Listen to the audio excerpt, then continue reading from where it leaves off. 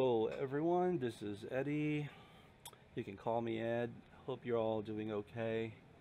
For today's video, it's about how to use your Windows security to scan your thumb drive. If you don't have any, this is for those people who doesn't have any other antivirus.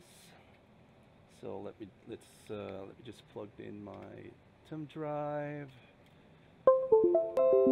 There you go. So all we need to do is we just need to click here and then select the Windows security icon, like double click it, and then select this virus and threat protection, and then select scan option, and then custom scan now. Though the system will ask you to select a folder or a drive that you wish to scan, so just select for me, I'm gonna select my USB stick. Here we go,